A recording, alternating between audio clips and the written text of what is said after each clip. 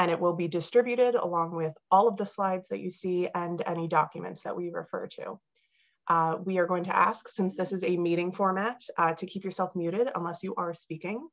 And if you have a question, as we are talking, you can put it in the chat, and then after we are done, there will be an opportunity to ask questions. So we were going to ask you to use the raise hand function. We will talk about that when we get there if you have some trouble locating it. So this, like I said, is for advanced ECs. So this will not be covering fundamentals. If you want to learn more about fundamentals for environmental commissioners, check out ANJAC's YouTube page.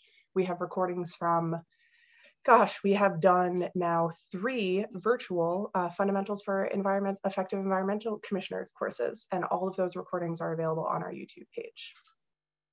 And like I said, we are going to open it up for discussion after our panelists talk, and I will get to who those are in just a second.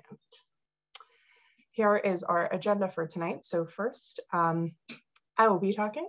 I am Alex Ambrose. I am the Policy Associate at ANJAC, and I am also the Chair of Clinton Township Environmental Commission in Hunterdon County.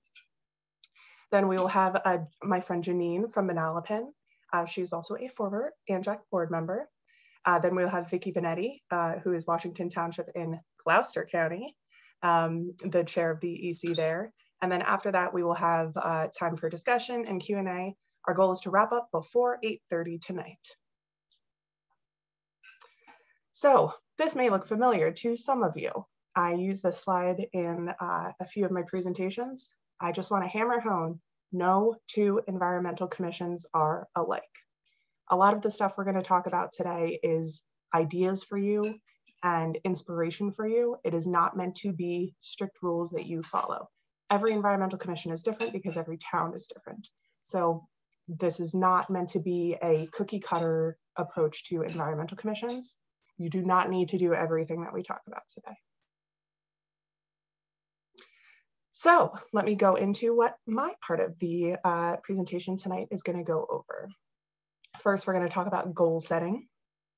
We're going to go over some administration, a little bit of the nitty-gritty, boring stuff like agenda, minutes, using technology. We're going to talk about communications, both social media, outreach, recruiting people, et cetera, et cetera. We're going to talk about collaboration and support, so how to get support for your ideas, such as working with elected officials and creating partnerships. And then we're going to talk about leadership. And before we get into all of that, I kind of just want to ground what we're going to be talking about today and talk a little bit about why. So Janine is smiling because she is also a former EPA employee. I just want to read this quote from Lisa Jackson, who is a former EPA administrator for our region. All environmentalism begins locally somehow. Most people don't wake up in the morning and go, you know what, I think I really want to fight for clean air today.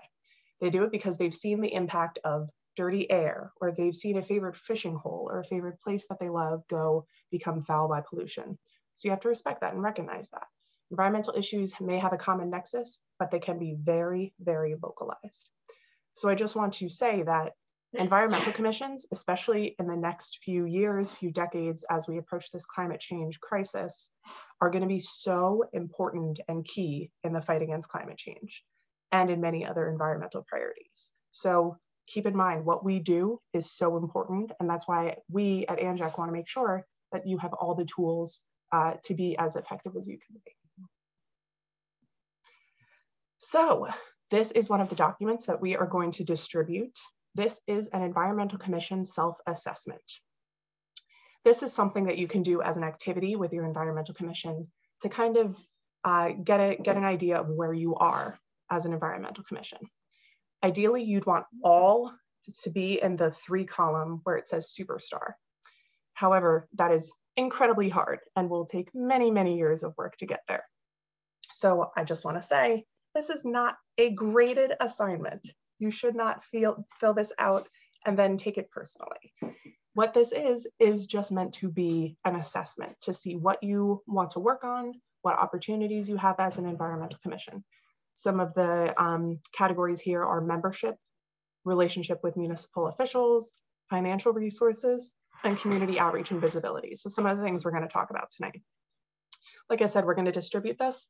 This is a very good activity to do as an environmental commission.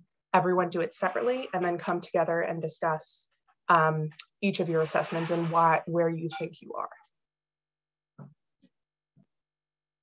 All right, so let's talk about goal setting. So when you are setting a goal, you need to first start with your purpose or mission statement.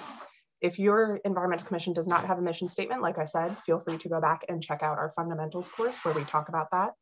But that is where you want to be pulling from when you're setting your goals. This should also help you define your vision. So where do you want your town to be? Where do you want your environmental resources to be in 5, 10, 15 years? Your goals should be 3 things: realistic, measurable, and achievable. So realistic, meaning something you can actually do; measurable, meaning you can measure the results; and achievable, again, be able to actually be completed. And I want to talk about results as well. So when you're setting these goals, you also want to set measurements and ways that you can make sure that you achieve those goals. So is your goal, I'm going to get $5,000 in funding for the town to do environmental work? You know you will achieve that when you hit that $5,000 mark. To set these goals, you should identify and meet with some key stakeholders and use your members' skills. Here are some of the stakeholders that ANJAC has identified. Again, not every environmental commission, not every town is going to have all of these stakeholders, but this is kind of just so you can get inspiration and an idea of who those stakeholders are. Meeting with these stakeholders is going to help you as an environmental commission be as effective as you can, because you may be able to find common ground with some of these places. So for example, my EC in Clinton Township, we are working with the school because there are certain honor society students that need community service hours. What a great goal for us to work together on. Then we can get volunteers to come out and help us with events, and we can help them achieve their goals as well. Meeting with those stakeholders is really going to help you identify a lot of those goals. And like I said, also using your members' skills. So knowing who is in your environmental commission and having relationships with everyone, knowing what their strengths are. If you have one person who's a civil engineer, amazing, by the way. If you have that, you're very lucky. I hope you realize that. Make sure that they are able to use those skills. You have one person who is a communications whiz. All of those will help you identify your goals. And just a little Steve Buscemi meme. This is how you can approach some of the students. Just, walk in, just make sure that they know that you are there to help them achieve their goal, and then they can help you achieve your goal. All right, a little bit of the nitty-gritty administration stuff. The reason I brought this up is because the last time we had a webinar about this, some people had questions about it. So how to set an agenda. I will talk about my best practice. This is a very boring looking slide, but it is an important one. What I do for my environmental commission is, my goal is the Monday before our environmental commission meeting, because we meet on Thursdays, I send out the agenda to the entire environmental commission. We keep ours very simple. As you can see here, we have the Open Public Meeting Acts announcement, we have our roll call, and then we have certain sections. So open to the public, if anyone from the public is there, wants to speak. We approve the minutes, any correspondence, so that's any letters that we've received. Then we have each of the reports from each of the various boards and councils. So we have the town council, the planning board, which everyone has a planning board liaison on their environmental commission. We have an open space shared member as well. The green team, we are very excited for the first year we have a green team. And we also have a watershed ambassador. So we have each of those always give reports. Then we cover any old business. So for this, I literally copy and paste the new business and old business from my old agenda and put it here, just as a reminder to make sure that we go over anything that wasn't covered in the last meeting. And new business. So this is where I put anything new I want to talk about. And then when I send it out, I send it as a shared Google Doc so that anyone can go in and add things. You can see my Vice Chair Mario added Brown Valley Reservoir Tour. He wants to talk about that. I have no idea what it is, but the fact that he put it there reminds me that I need to call on him when we get there. Then if we have any site plan reviews, We did not get any this month, so we say none received, and then we motion to adjourn. So I just wanted to show you what our agendas look like. We can certainly share other kinds of agendas. Many people have different ways of sending them out, but I just wanted to talk about what my best practices are for agendas.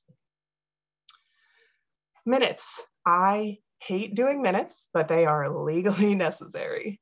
I'm fortunate that I have a great volunteer on my environmental commission that normally volunteers to do them. At the beginning of every meeting, make sure you have someone taking minutes so you are not scrawling last minute, trying to remember what you talked about. We often use our agenda to take notes so that we can put together minutes afterwards. And then minutes also have to go to the township administrator. We also try to post our minutes on our website as well as soon as they are approved. Finally, annual report. This is your time to brag. Your annual report is something that is required in the enabling legislation for environmental commissions. Your annual report is so important for environmental commissions because it is your time to talk about not only your accomplishments, but what you plan to do for next year. We have seen some environmental commissions come under threat. I'm going to talk about those in a little bit, and having those annual reports as comprehensive as possible. Bragging about everything you've done, every single thing you've done, no matter how small, is so essential to proving that the Environmental Commission is important.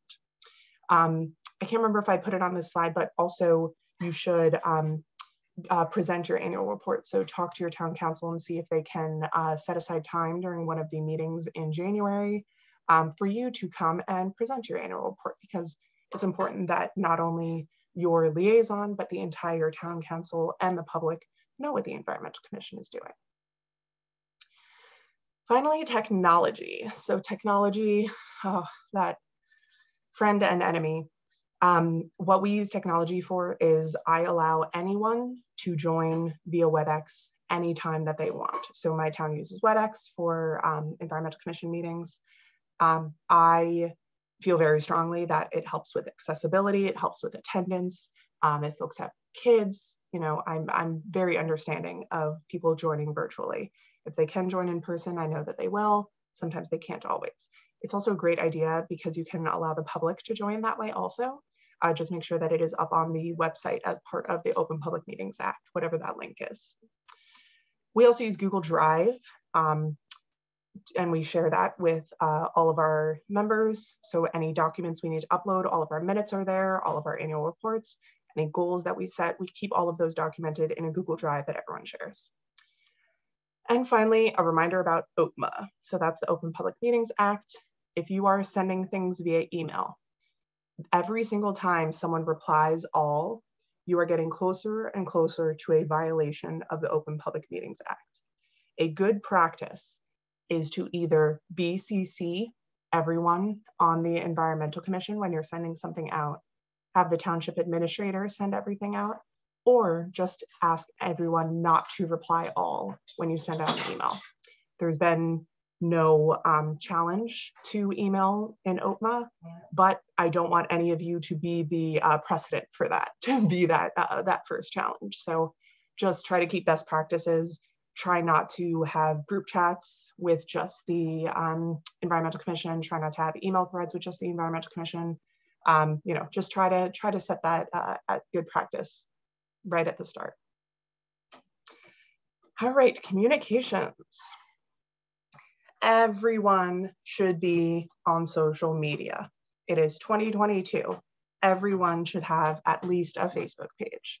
It's also important to know your audience. So for us, in my town, a lot of residents are on Facebook. So we wanted to focus on having a Facebook page.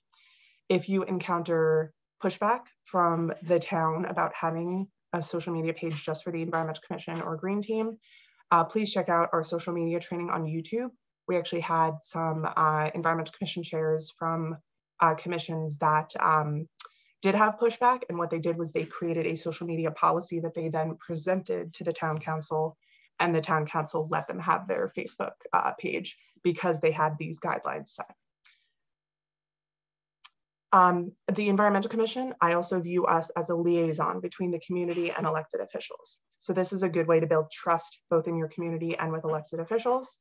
If I see something on Facebook, if I hear something that my neighbors say that they're complaining about in the town, even if it's not environmentally related, I just let my elected officials know. You know, they know my name, they know who I am, and it kind of builds that trust of, I'm just letting you know this is what my neighbor says. Hopefully you can solve this problem. So that's kind of, I think that's a good way to build up that relationship. And if you, no matter what you try, can't get your own Facebook page, use existing communications in the municipality and beyond the municipality. So these are places where you can both brag about what the Environmental Commission has done. These are places where you can advertise for events. You can advertise if you are recruiting members. And here's some ideas. Almost every town has a newsletter that they either mail out or email out. Talk to whoever in your town is in charge of that. Most of the time, it is the town administrator, and you, as an environmental commission, should be best friends with your town administrator. They are the ones that are behind almost everything. They're the ones behind the budget. They're the ones behind the newsletter. They're the ones behind communications. Make sure you know your town administrator, and maybe like buy them some coffee or a bottle of wine every now and then, just to stay on their good side. My councilwoman, who is a liaison between the town council and the Environmental Commission, has a very active Facebook page. So we not only post to our Facebook page, but we also ask her to share out if there's anything we want the public to know about. And a couple of others. Your mayor might have an active Facebook page. If there are any local magazines, you know, in the Highlands, there's the Skylands magazine. Tap Into is a great resource. Know who your local reporter is. And any regional papers, like I said. Finally, keep track of those communications pieces. So every time you get a media hit about anything, keep track of those and put them in your annual report at the end of the year. That way, once again, you can show how effective you are. And there we go. That was my note about the annual report. So your annual report should include both your accomplishments and your goals for the next year. And like I said, having those communications pieces is essential. All right, collaboration and support. Working with elected officials. So this is probably one of the biggest opportunities environmental commissions feel that they have and they don't take advantage of enough. How to work with elected officials. Number one, money. Try to bring in funding. That is probably the best way to get your elected officials on your side. Grants are a great way for the Environmental Commission to bring in funding. ANJAC's grants program, like we have talked about on many webinars, the application process is still open. Even those small grants, you know, those ANJAC's grants are about $1,500, make a big difference. And having those projects that are actually in the ground that you brought in funding for are really essential and look really good for the Environmental Commission. Build relationship with your elected officials and look for opportunities. So the very first thing I did when I became chair was I invited our mayor to an Environmental Commission meeting and said, what do you want the Environmental Commission to work on? His number one thing was, I want them to bring well testing back in Clinton Township. So we contacted our local watershed group, Raritan Headwaters, and we have a well testing event in May. That is a great way to build a relationship with your elected official. Again, know your town administrator because they will keep you in the loop about the budget cycle. Your liaison to the town council should also help you out with that. The budget is where the Environmental Commission can go in, ask for money for certain things like, you know, we asked for a little bit more money because we want to buy tablecloths and outreach materials with the plastic bag ban going into effect. We wanted to be able to print some outreach materials for Community Day. Know your town administrator so that they can tell you when the budget cycle goes in and when you should have your proposals in. Influencing decision-making. So the Environmental Commission, once again, not every Environmental Commission, but the Environmental Commission can and should be influencing the decision-making in your town. One great way to do that right now is the Climate Hazard Vulnerability Assessment. So ANJAC has done a webinar on this before. We are going to continue doing webinars on this. This is a new requirement in the land use portion of the master plan, where the municipality needs to do an assessment to figure out What in our town isn't going to do well during the climate crisis? So DEP has some guidance out right now on how to do this. ANJAC is working with the DEP to do education and strengthen that guidance. Making sure that that assessment is in your master plan is a great way to work with elected officials and influence the decision-making of how your land is used in the town.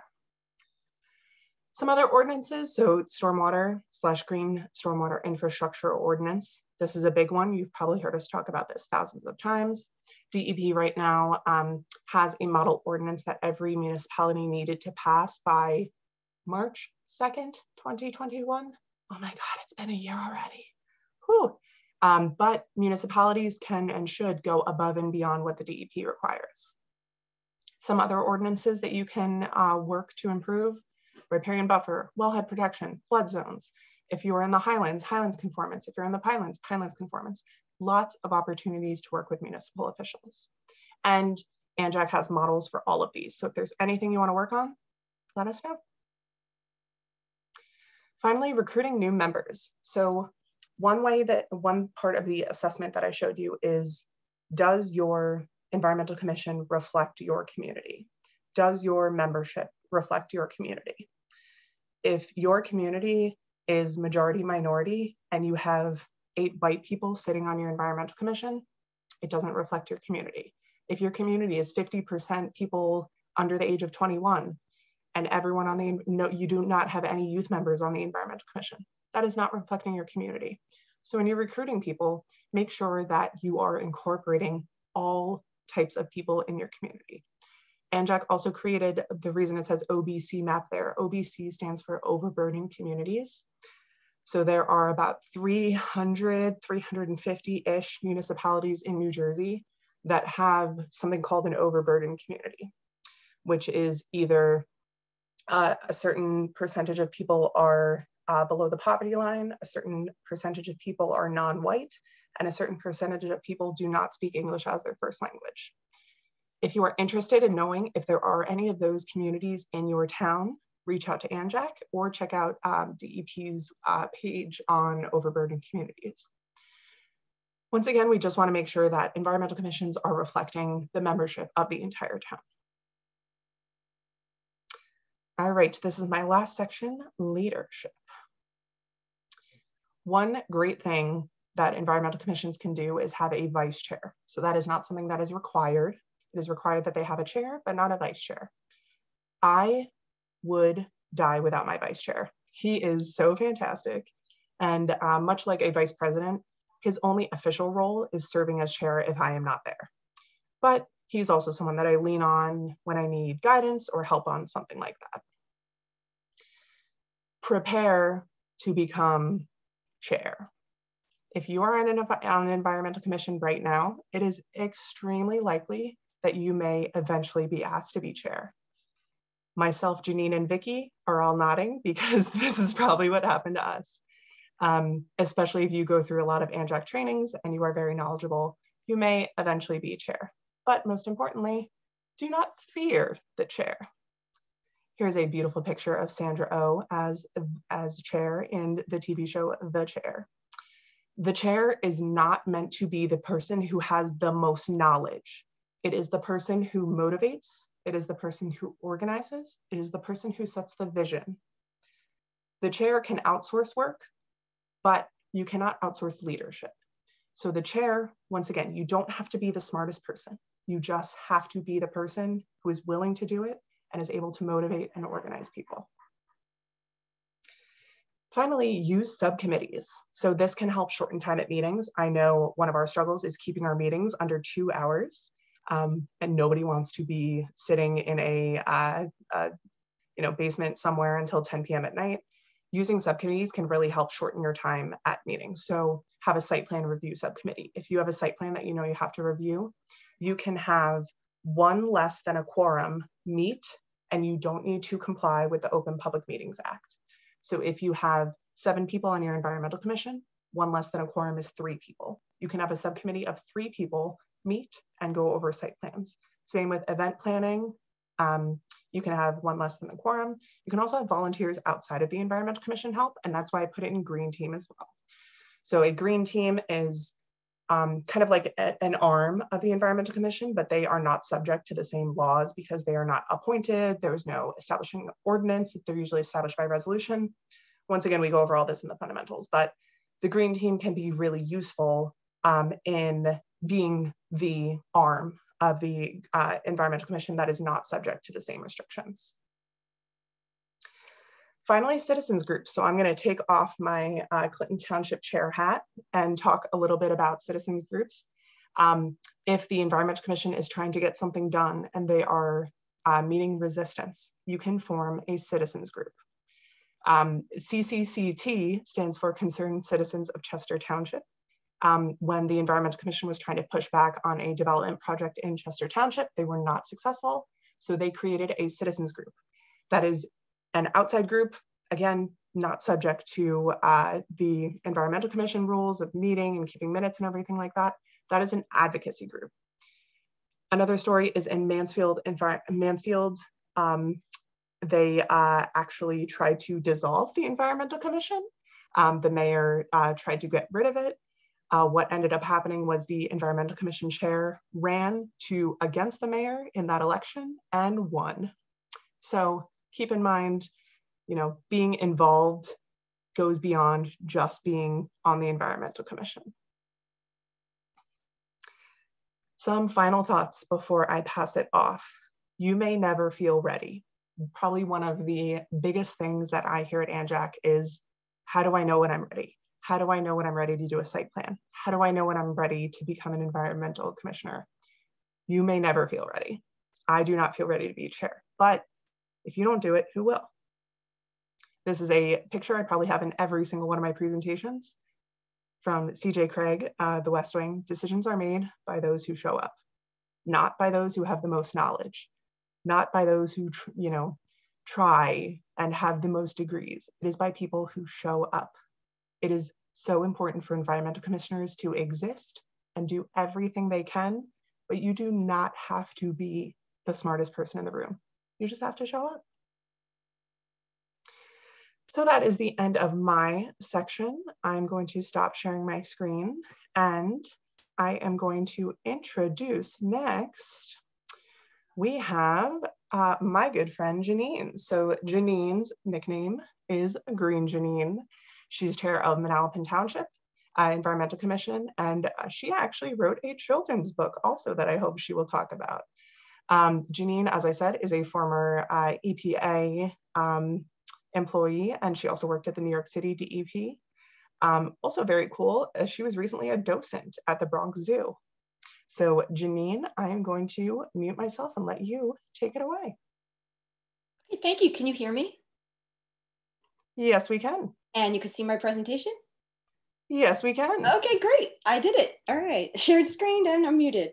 So thank you so much, Alex. I'm excited to be here. Thank you for having me, and good evening, everybody. So again, I'm with the Manalapan Environmental Commission. And I just wanted to begin by saying our three big overarching goals are, of course, environmental protection, also providing education for residents, and building awareness of our Environmental Commission, which I think help us to achieve the first two goals. And of course, we review applications for development on a regular basis, which is the one activity that the town requires of us. But we try to do much more, and I'm going to briefly describe 4 other activities that help us to meet our goals, starting with the simplest thing we do, and then I'll share 3 other activities kind of in increasing order of how involved or time-consuming they are to execute. So the first thing I want to talk about is something Alex already addressed, which is the annual report. So I don't want to say too much about that here because she did cover it. But in addition to it summarizing everything that we've done over the past year, I did want to add that we include thank yous in our report to town departments, elected officials, and anyone else who helped to support our efforts over the previous year. And I did learn at an event like this, which Alex talked about tonight, the importance of reading our report into the record at a township committee meeting. So one side of your screen is a screenshot of my doing that recently with our 2021 report. The meetings are televised. They are played on our local channel and on the, they're available on the internet. And so I took a screenshot for this. And next to it, you will see a screenshot of a newspaper article, because typically every year our local paper will also publish an article about our report. So you can also send your report into local paper and ask them to write an article. In our case, we're lucky because they attend these meetings and actually ask us for a copy of the report. But the report really does help build awareness and appreciation of the Environmental Commission and all that it does. And sometimes it also brings in more volunteers. So it is very important, as simple as it is. And the next thing I want to tell you about is our tip of the month. And what you see up here are 4 of our tips. And you'll notice that they have a similar look about them. We try to kind of brand them so that they become recognizable, hopefully eventually in the community. And they are actually made by high school and college students who we ask for help with this. We've been doing this for a few years. And we distribute them as widely as we can. We are always looking for new ideas of how we can distribute it. And right now, the places that we do share it with the community are obviously through social media, always a great way. And also at the bottom of email blasts from our town. There is something called a paperless backpack, which reaches a lot of people. And for anyone who is not familiar with that, you know, kids used to bring home tons of flyers and their folders from school for their parents. And nowadays, to go green and save money, the community has what they call a paperless backpack, which is basically superintendent's office sends out an email to the parents once or twice a month with a digital version of all those flyers that used to come home. So we send this to the superintendent's office and they send this out with the paperless backpack. Also, the high school students read them once a month on the morning announcements at their school, and our local cable channel also puts a slide up for the month on their channel. And just the ones that I have up here, one of them is about greening your barbecue in the summer. One is about where you can recycle styrofoam in Monmouth County. One is about what you can do with your old bike, because far too often I see them at the curb on garbage day. And the last one up here on the screen is about the importance of native plants and directs people to jerseyyards.org, which I think is an incredibly important website to try to direct residents who have a yard to use. So wherever I can, I'm always looking for places to tell people about that. Now, next, I want to tell you about our native plant sale. And that is something that we do about once a year. Of course, with COVID, we missed a couple of years. So we had our first plant sale in a while in September. And these pictures are from that event. We had an incredible turnout. I don't know if it's because we learned more about advertising or because we hadn't had one in a long time. But we did so well that we've decided in 2022 that we're going to have 2 sales, with the first one being on June 4th. So if anybody wants to come, they're more than welcome. And this is not something we make any money from. We make $0. This is just a way for us to get more native plants and more habitat built within our community as open space is disappearing. And in one of these pictures, you see a bunch of tables set up. So at the plant sale, we always have about half a dozen tables, some of them set up by environmental commissioners, but also we invite groups down. So like, for example, we usually have a table from the master gardeners, sometimes some local naturalists and other organizations. And in this picture, the woman who is wearing the pink shirt is our township forester, who is there this year to talk about spotted lanternfly and how to mulch a tree properly, which is often not done right in our community. And I don't know if you can tell, but she is holding a microphone and she is speaking to a gentleman in a blue shirt who has a video camera. And he is a volunteer from our local cable channel, MTTN. And we asked them to come to our plant sale and to make a little show for the cable channel, which they did. And so they talked to everybody who had a table about why they were there, and they taught something. And they talked to our vendor, who is very knowledgeable about native plants, and he talked about their benefits. And then they aired that on the local channel and put it as a Vimeo up on the web, on the internet. And as a result of that, we're able to reach more people than those who show up on sale day. And lastly, I want to tell you about our eco patio, which is basically an outdoor environmental education area that we created at our rec center. And it's in an area that's very high foot traffic. And it is a place where we created more habitat for pollinators, but also a place where we're able to increase awareness of the need for habitat, how people can help at their homes, a way to increase nature appreciation, and teach people about ways that they can go green. And this is what it looks like when you arrive. Again, this is a very high traffic area in the summer. And I'm gonna go through a bunch of slides now. And Alex, you're telling me if I'm running out of time, because I was gonna set a timer and I forgot. But I want to show you all the elements of the eco patio. So this is a rain garden, a demonstration rain garden. And this is the very first thing that we put in here. This is what it looks like in early spring. It does get much taller. And when we planted this, we had no plans to do anything else here at that time, but we have kind of every year since then added an additional element to the area. You'll see on the side over here, I'm not sure if you can see my cursor, there's a path. And on the other side of that path is a garden that is just starting to come up in this photo.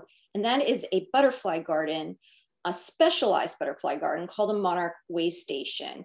And for those who don't know, that is a butterfly garden that has milkweed in it, which is a plant that monarch butterflies require to survive. This is another picture of that garden with a close-up of the milkweed plants. And here is a picture showing you that we've had great success in helping the monarchs with this garden. In the one picture, I don't know how well you guys can see it there, but if you were to count, there's at least 15 caterpillars on this milkweed. And this is a picture of an actual monarch chrysalis in the garden, this garden. And this is a female monarch butterfly who is actually in the process of depositing an egg on the bottom of a leaf. You can see she's bending her abdomen. You can even see the murals that you might have noticed in the previous picture in the background. This is a bench made out of recycled plastic. We've put in a couple of these to try to help people learn about the importance of buying recycled. This is a patio made out of permeable pavers that we were able to put in through a partnership with a local business who installs these patios. And I should say permeable pavers are important, or their significance is that they help to prevent stormwater runoff. And these are some students from the high school environmental club, and they are the ones who have painted all the murals that we have here. Fortunately, they have a very artistic advisor, and they've done such beautiful work. This is a picture of what the girls were making in that particular photo you just saw. And I love this idea the students had. They painted these butterflies, which make this actually an interactive mural. I don't know how much success we've had, but we've been trying to get the word out within the community that you can do this, that this is, that these are put here specifically to take a picture in this way and try to draw people into the area. This is a before and after picture of one of the murals, and you can see how this ugly dumpster was beautified. And this is simply a storage garage from for our DPW, or Department of Public Works, and it was just a tan wall before they painted this. So it's the backdrop for our monarch way station with little monarchs.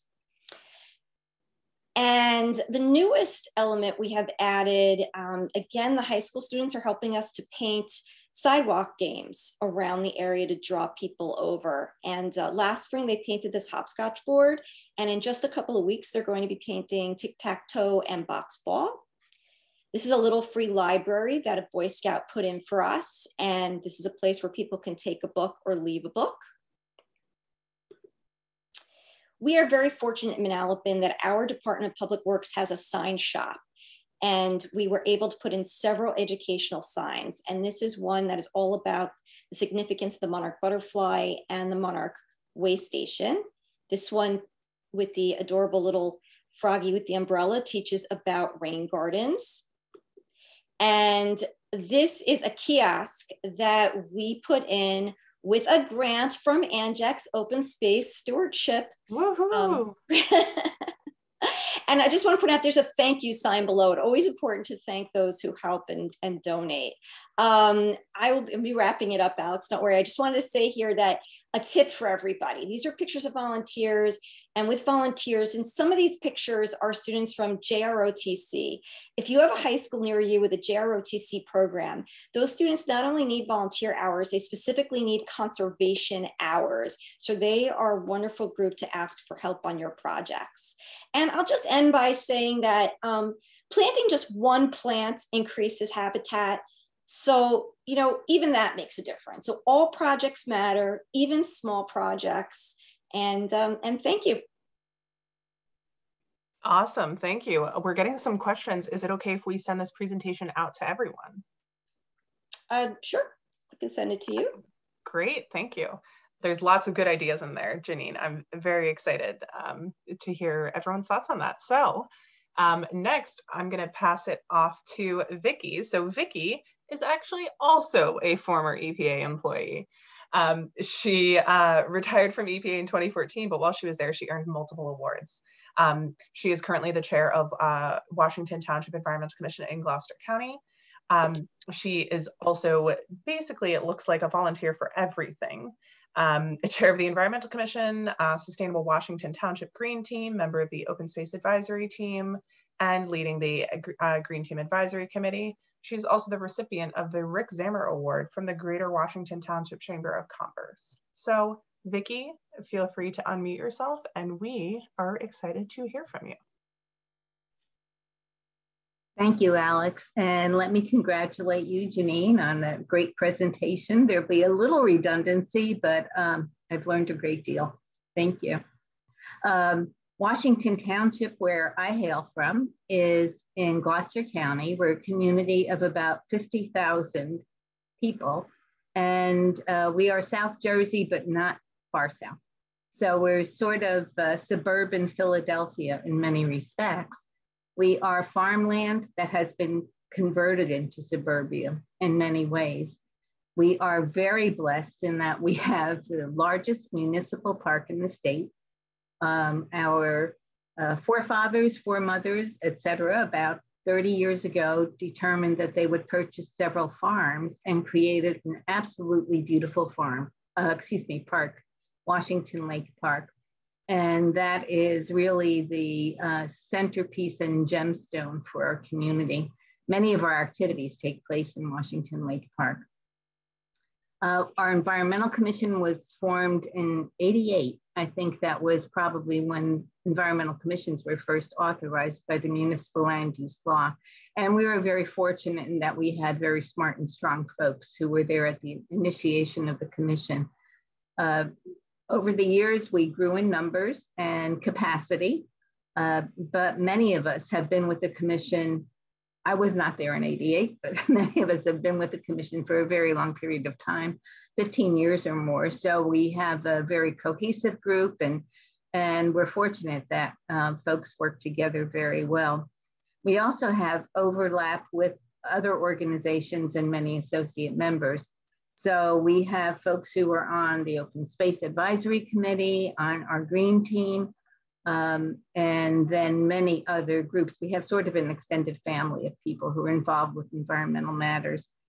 So we have taken advantage of that, and we've developed many additional relationships with organizations and people over the years.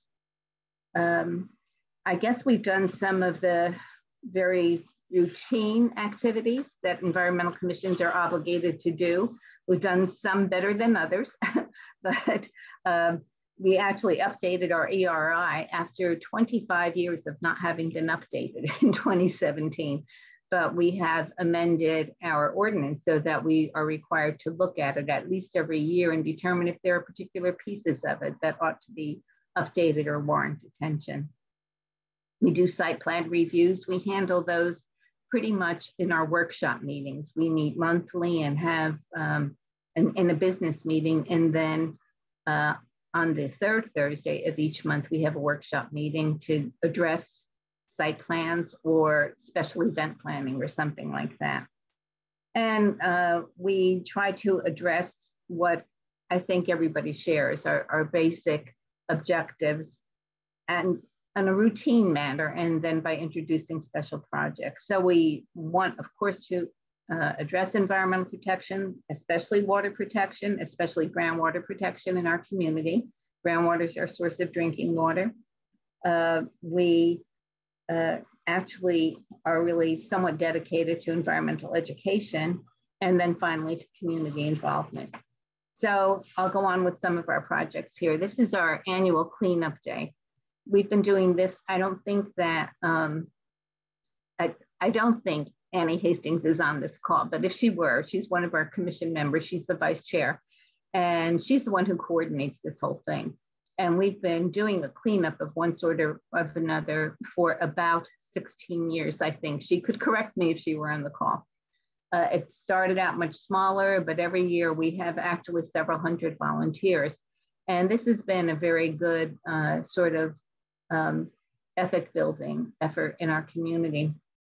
This will illustrate that we have many volunteers. I think, Alex, you were the one who mentioned the community hours, community service hours that students are looking for. So we have school organizations, clubs, we have church groups, we have many different kinds of folks and individuals who come out for our cleanup day.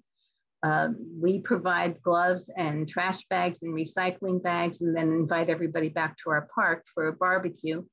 On the upper right, you will see that one of our council members and the mayor, cook the burgers and the hot dogs. And there's Ann Culkin, our co-chair for the cleanup day, who is getting ready to pack up the burgers. And you can see all of the, not everybody comes back to the park, but we usually have at least 100 or so people back at the park for our barbecue. And then at the lower left, you'll see that because there are a lot of people there, a lot of our elected officials like to attend as well.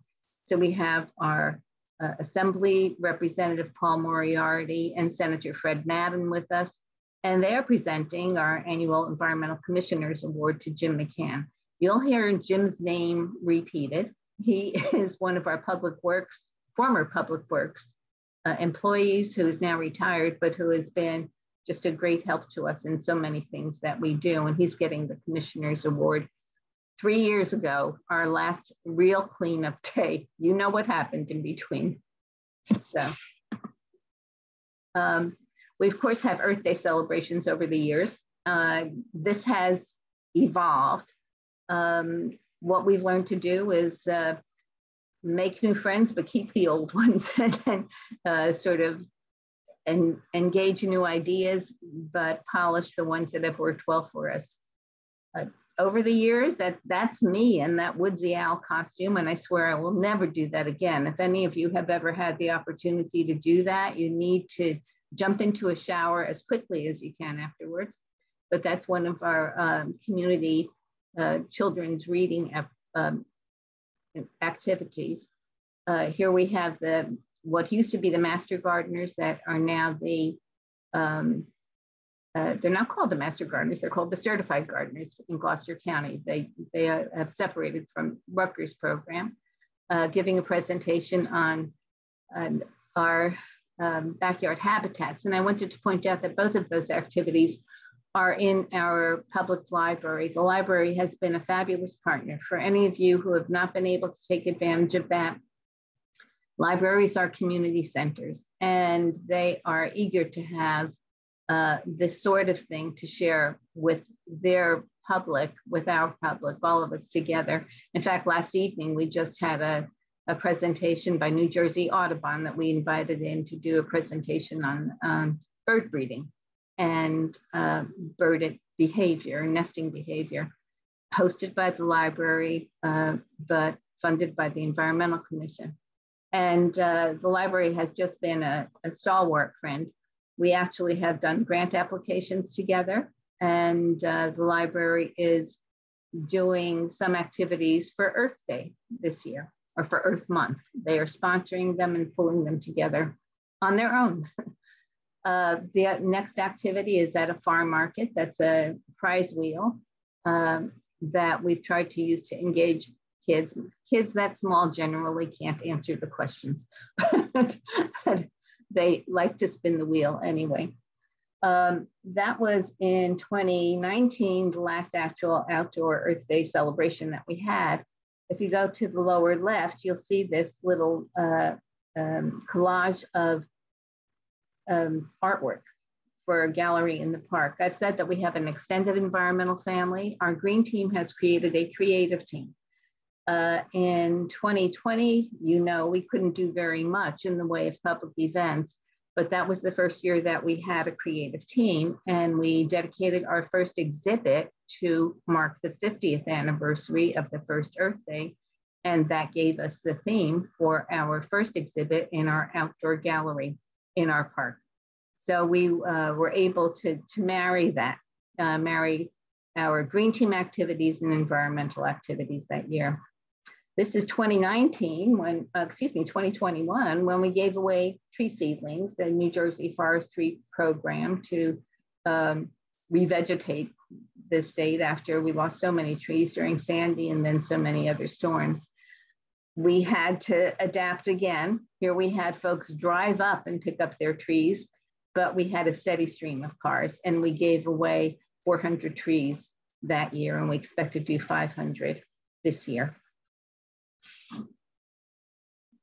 This is a new project that we started in, well, it was new in 2017, and that was our Bluebird Buddies project. This is part of our educational efforts and getting the community involved. We have 16 Bluebird boxes now on open spaces, public lands in the township, and have recruited individuals from the community to be Bluebird monitors. They clean the boxes, monitor them for egg laying and for the first signs of hatching. And then we watch the babies age oh so tenderly. There they are being banded.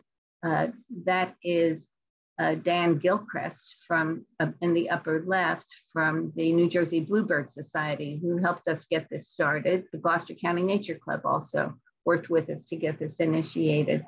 And he bands these little bluebirds. The program has grown over the years. And last year we had more than 60 fledglings from our various boxes, and we're just oh so proud.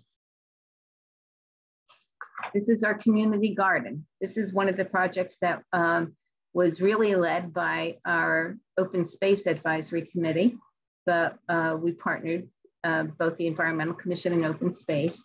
This is on land that is in our park, but our Public Works Department helped us establish it.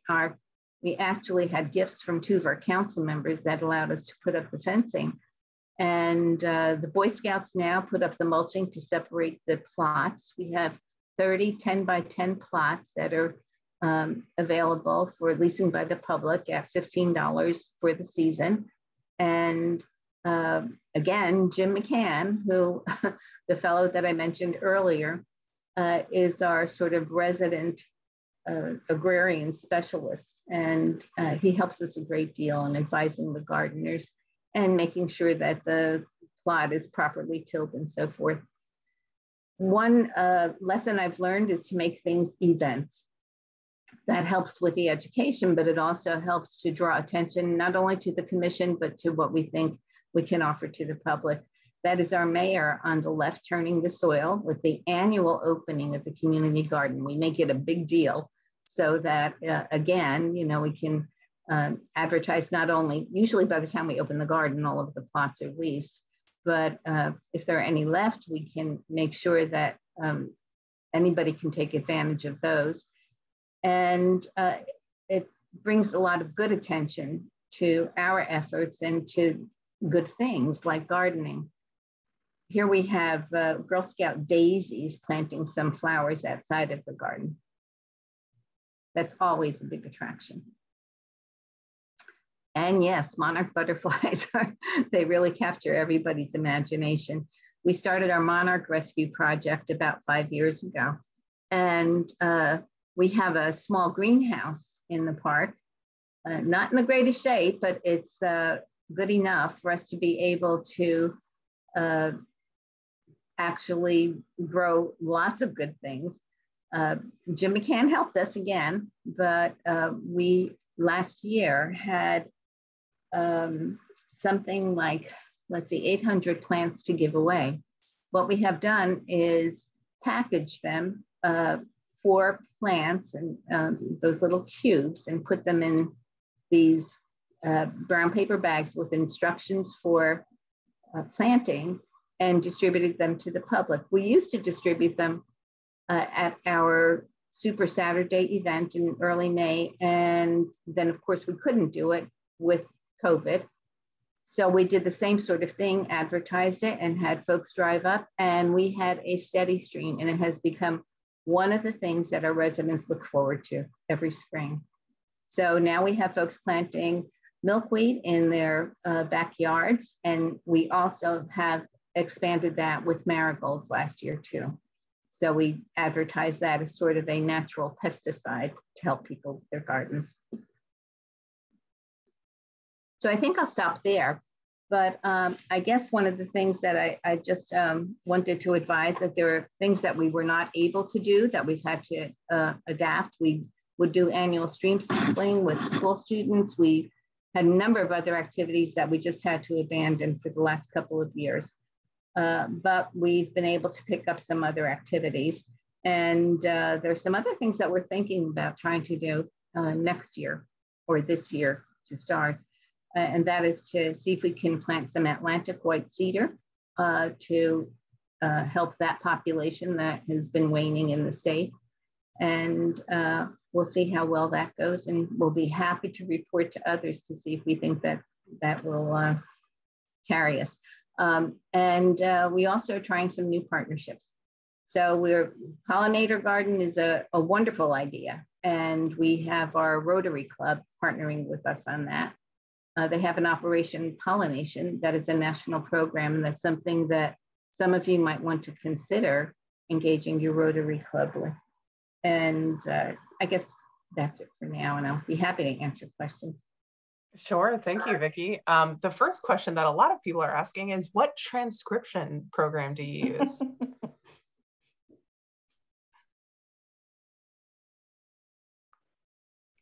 I thought it was you. I didn't know it was me. All right, we'll figure that out later. Yes, someone in the chat just asked that. Yeah, so I am so inspired by both of you. I already have thousands of ideas for my own EC. And I just want to let you know that the chat has been saying the same thing. Lots of people are saying, wow, what a great idea. Vicki, is it also okay if we send out your presentation to the group? Of course. Okay, great. So we have just a couple questions, and then we will make sure everyone can get back to their night. The first question is not just for Vicki and Janine, but for everyone here. Vicki, you can feel free to stop sharing whenever you're ready. And I know someone on this call has already done this, but one person asked, has anyone successfully had the enhanced stormwater ordinance that ANJAC and the Watershed Institute worked on? Has anyone been able to pass that in their town? So we'll start with that question. Feel free to unmute or raise your virtual hand if you would like to chime in. Yeah, this is Isla Vasallo in Easham Township. We were successful in, it's Easham Township, but it's better known as Marlton probably. We were successful in passing an enhanced stormwater control ordinance, and we worked with the Watershed Institute and the township engineer and our community development. And Isla, what are some things that you think made it successful? Do you think, was the town council ready to listen? Did you have to work on them a little bit? Tell us a little bit about the story of how it passed. Right. I think in this particular case, we definitely had town council support before we even kind of dove into it. There was acknowledgement that this was coming down the pike. And then we have a skilled person on our environmental commission who is somewhat familiar with stormwater control, stormwater management type, implementations. So what happened was the township engineer came up with their version, a draft version of the new stormwater control ordinance that was based on the state. And we were given that in advance, and myself and another woman then took that and modified where we thought we could using the TWI's information, and we put most of that in. The only thing we didn't put in was minor development requirements. We thought that might be pushing it a little bit too much. But I will say that we were lucky in the fact that we did have support from township officials going into this. Thank you, Isla. That's a very good example. And I think I like that you modified it for your town. And I think that is something that anyone can do. You don't have to pass every part of the ordinance right away. You can make incremental progress. You can pass an ordinance at any time, you do not have to pass an entirely new ordinance today. Anyone else able to get an enhanced ordinance and would like to share?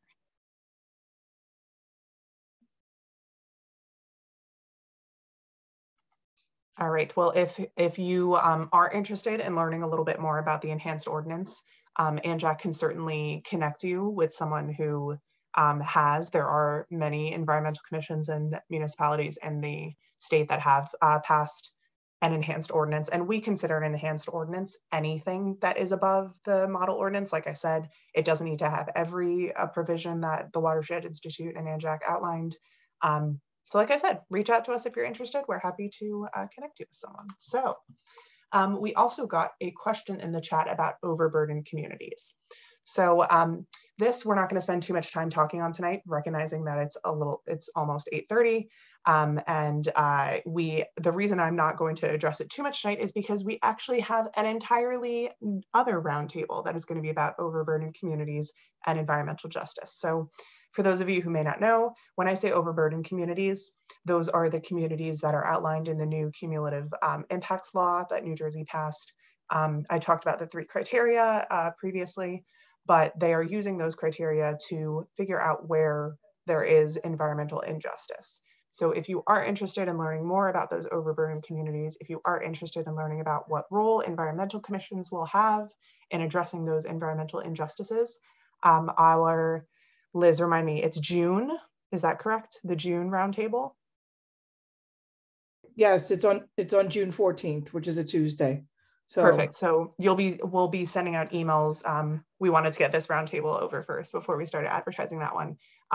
So we'll be sending out registration information for that. So if you are interested in learning more about that, please sign up for that one. Finally, someone else also, a whole bunch of people emphasize libraries, which Vicki talked about how great and important those are. Just wanted to emphasize that. That is one idea that I'm going to take home to my environmental commission. There is also a lot of talk about where to get saplings. So a few people in the chat already talked about this, but the U.S. Forest Service every year does give out saplings. It is more competitive than Harvard admissions. They turned away. I just saw a whole bunch of people start nodding.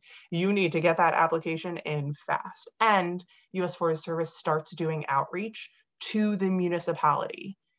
So you need to, once again, have a good relationship with your township administrator so that when they get that email from the U.S. Forest Service in I think it was like January, February this year, in preparation for Arbor Day and Earth Day. They will send it to you right away, and you can put in that order as soon as possible. So just so you know, every municipality did get an email about it. It does not go to the Environmental Commission, it goes to the municipality. So make sure you know your township administrator so that they can forward you that email. Does anyone else want to talk a little bit about where they can get plants and saplings and everything like that? I just have it's, Robert Coca. I'm the chairman of Stafford Township. How are you? Good. It's nice to meet you, Robert. You too. As I spoke to the state forestry about the trees, they only have shrubs left.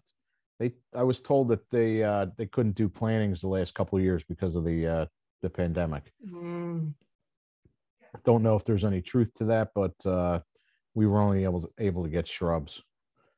No, that's a good point. And you're right, that's probably going to affect the future also. I bet it probably wasn't the pandemic, it's probably shortage of staffing, that they probably just didn't have the staff to actually do the plantings. Yeah, I think you're probably hit the nail on the head. Yeah, which means that probably in the next few years it's going to be even more competitive as those saplings, age out and everything. So that's a good point, Robert. They did mention that also. Yeah.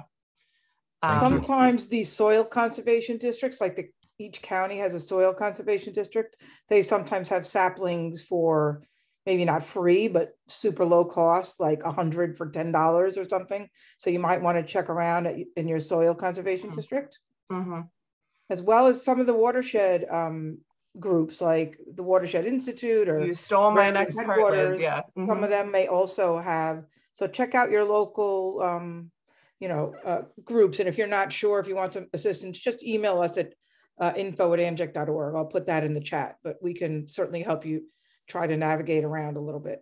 Sophie? I just want to point out, someone asked about getting milkweed plants, and it's not very difficult. Our first milkweed plants we got from the state of New Jersey. They had sent a message out. We answered right away, and we got some, and they are very easy to reproduce. So even if you only get a handful to start with, plant them, and another 2 years, they'll go into seeds, and those seeds, which are, the flowing, the milky black seed on the end, you plant them and you have more than you know what to do with. So it's much easier than it sounds. Well, Sophie, that is such a good point. Yes. And Megan, I saw you ask the question about how Vicki can afford to give away free milkweeds, but I just want to emphasize, I just paid $1,200 for 500 milkweed plugs from Toad Shade Flower Farm. 1,200 for 500. So it's amazing that you guys can give away 800. That's like a fortune. Yes, I can just say that they're grown from seed in our greenhouse. So, so the seeds aren't that expensive. No. We just haven't had any luck growing them ourselves. Yeah. But you guys, this is amazing that you could do that. That is I love the idea of self-propagation, because that is just a perfect, of all the values of an environmental commission, right? Absolutely. All right. Great. Thank you, Vicki. So I see we have Steve and then Rachel, and then I think we're going to wrap up. So Steve, go ahead. Hi, everybody. My name is Steve Isaacson. I'm also from the Closter Environmental Commission. Behind me is the Bizzoni Farm, which we're working on a pollinator garden there. And I discovered a site which I put into the chat called the Planet Bee Foundation.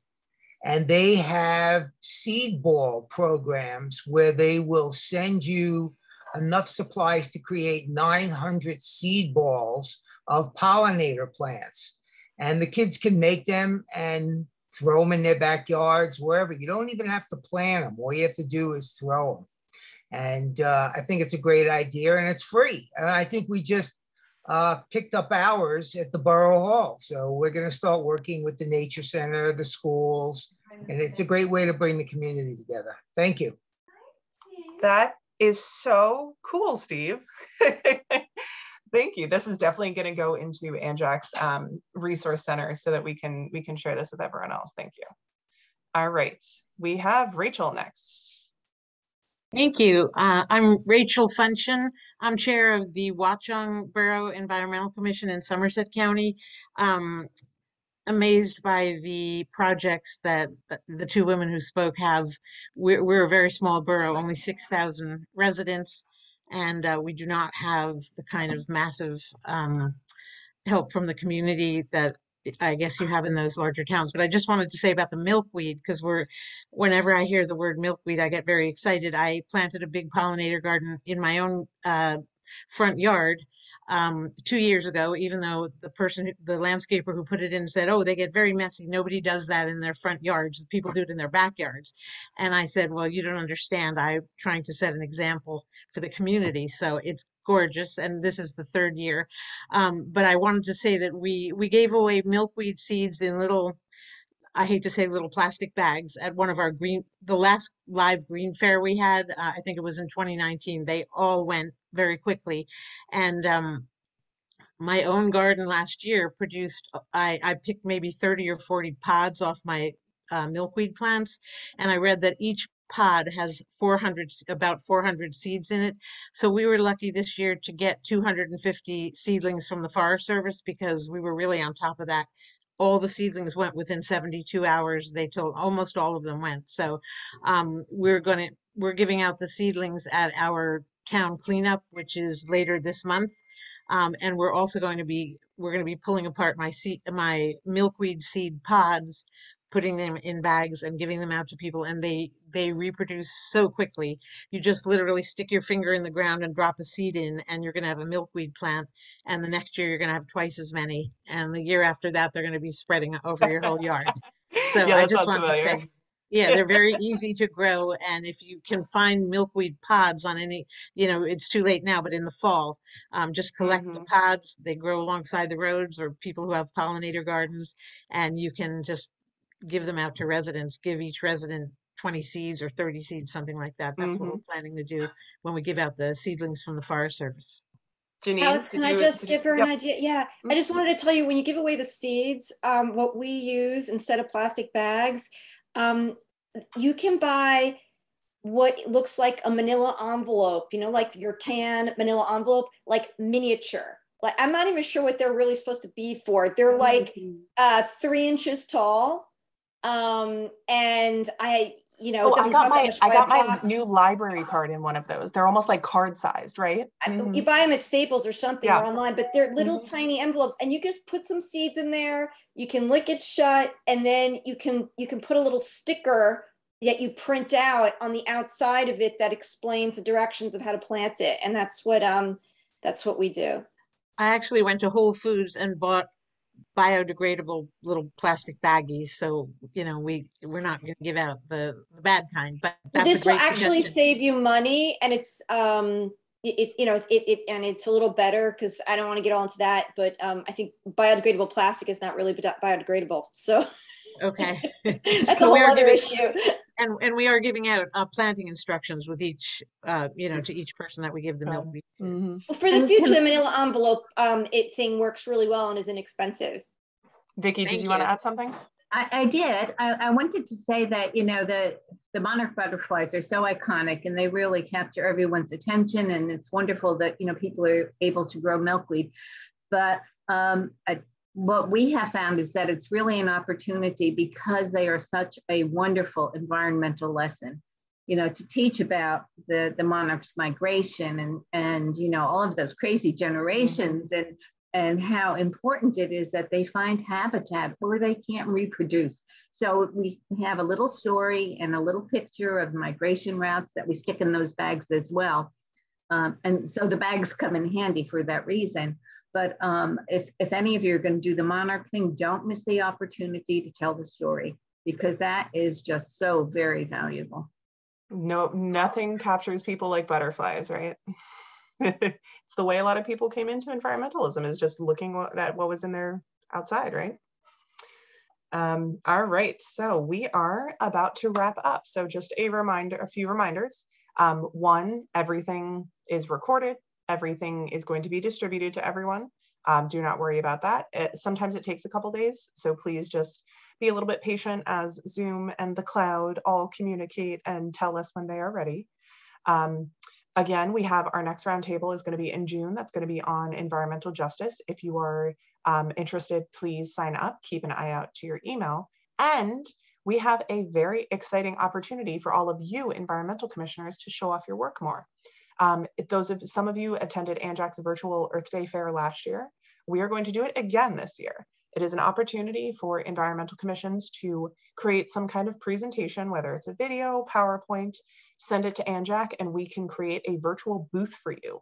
It is free to create a booth. It is free to attend. It uses the virtual platform called Hop In. You should have gotten some emails about how to register for a booth.